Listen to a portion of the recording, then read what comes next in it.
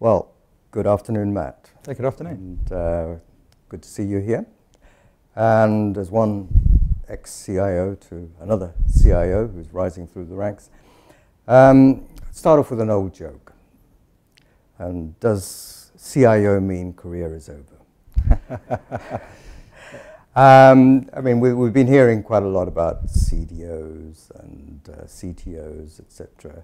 So I'd be very interested to get your take on, what exactly is the role of the CIO?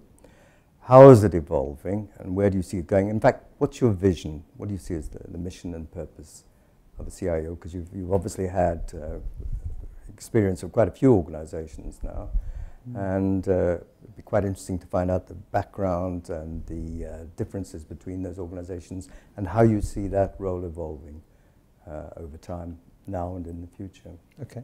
So I think that some of the phrases that you use, the CDO and things like that, I think organizations needed to create such jobs in order to give a focus to transformational change that they were trying to drive.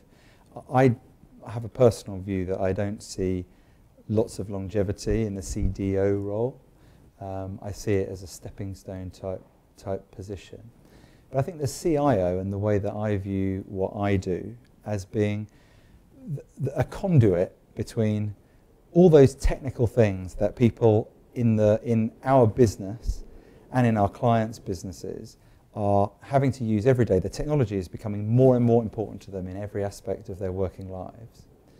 And our kind of executive and our leaders in our organization and the things that they want to try and drive strategically, and I act as the conduit there, and that's around all the information that our firm holds.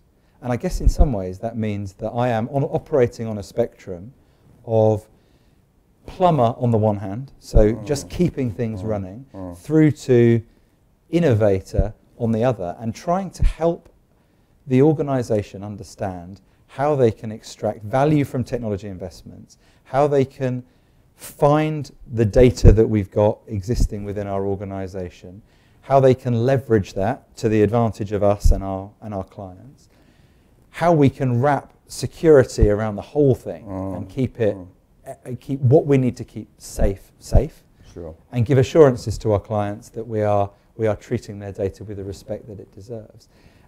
And I see that as being the job that I do. So I'm kind of a little bit like, I'm an agitator on the one hand, and I'm a safe pair of hands on the other. And I've got a role to play in making sure that technology kind of, in some ways, I view myself as a bit like a needle and thread, and I help thread things together.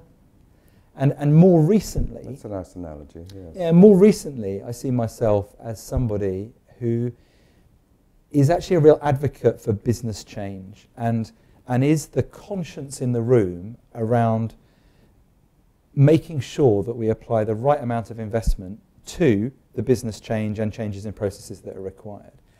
From a technology perspective, there are very few questions that we can ask where you say, can technology do this? The answer these days is nearly always yes, and then there's a but that comes, and there's a price, there's a risk, there's a whatever consequence.